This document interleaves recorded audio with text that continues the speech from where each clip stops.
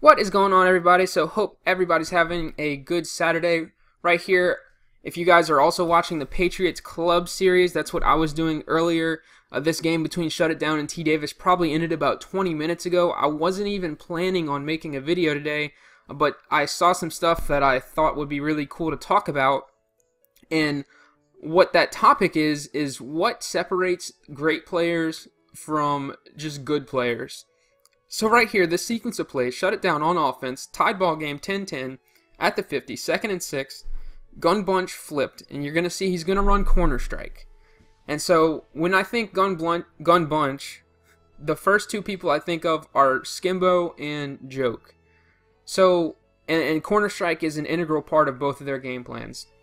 And your first read on corner strike, whether you want to read the left side of the field or the right side of the field, should always be the flat route. And that's something, if you watch Skimbo play 100 times out of 100, if the flat is open, whether it's his tight end on the flat route or his running back out the backfield, he will hit them every single time. If there is not a hard flat defender out there, or if there is not a man-to-man defender guarding the flat route, he will hit it, unless obviously extenuating circumstances like 3rd and 20 where you don't want to throw a flat route. But any normal down and distance, he will hit the flat route every single time.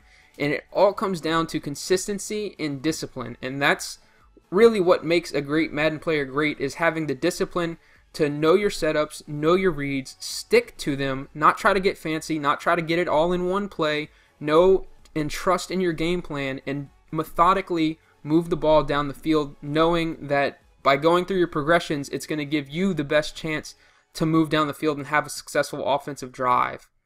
So right here, what you're going to see from Shut It Down, motions out the corner route.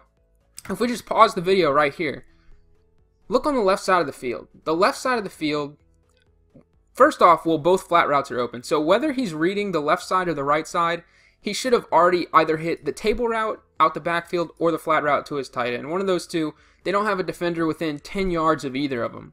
So the read should have already been made. The ball should already be out of his hands. Easy first down, whichever way you want to look. If he was reading the left side of the field, which I would think he is, since he's, Michael Vick, lefty, and he's rolling to the left, which generally you're reading whatever side you're rolling to, T. Davis literally does not have a defender on the left side of the field. The only defender is this guy, this cornerback, in a deep third, it looks like. So he doesn't even have a hard flat, a cloud flat, a soft squat, a seam flat, a curl flat, a man-to-man defender. There's literally nobody on the left side of the field. So whatever route he was reading, whether it should have been the flat, or even if he was tunneled on the corner, they're both naked, wide open. Should have been an easy first down, with the potential to get a lot more yards if you throw it to the tight end, turn up field, you get a block from your X receiver on that cornerback. I mean, you're looking at a huge, probably 20, 25, 30 yard gain right here, puts you easily in field goal range. But that's 3 wide open receivers that you just hit one of them, keep the drive alive, get the first down, keep the ball moving. You're in a tied ball game. These are the types of plays that you have to make, and these are the types of plays that guys like Skimbo and Joke will make every single time because of their consistency and their discipline and trusting in their reads. And so you're going to see right here that whenever you roll the footage, Shut It Down, scrambling around, gets very, happy feet in the pocket, ends up rolling out and throws the ball away. So he throws the ball away on a play where he's got 3 receivers wide open for an easy first down. And so then he comes back on 3rd and 6 and actually ends up running the same play, corner strike once again.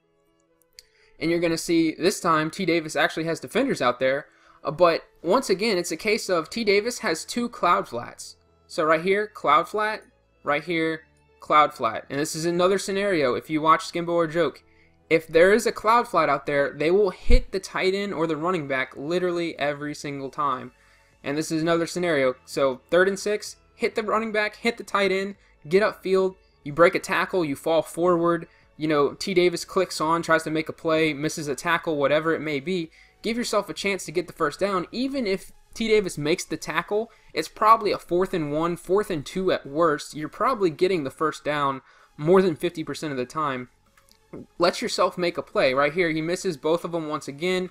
Scrambling around. It might be Mike Vick syndrome. He might be so used to playing with Mike Vick and making plays with him that just scrambling has become an instinct now. But he's rolling out, he's running straight at his tight end in the flat, who's wide open. He could probably throw it to him right now still and get upfield with the rat catch and get the first down, but rolling, ends up getting run down by number 43 there for a gain of 2. And so that sets him up in a 4th and 4. And what ends up happening on 4th and 4 here, snap of the ball, once again, scrambling around, can't find anybody, and T. Davis comes up and makes a user sack. For a turnover, T. Davis actually ends up getting the ball back, driving down the field, kicking a field goal to go up 13-10, and T. Davis ends up winning the game 13-10. So that series of 2 plays was literally the difference in this game between, shut it down, keeping a drive alive, and probably getting at least into field goal range, especially off that second down play, and getting points on the board and taking the lead, to now T. Davis has the ball in the 50, drives down, kicks a field goal, and ends up winning the game by 3. So it's a sequence of plays like that that can affect the game so largely, especially when you're playing at a high level.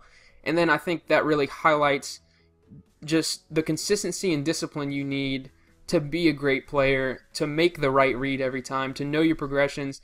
Not necessarily make the right read every time, but whenever your first read or your second read is literally wide open, you should make that read 100 times out of 100.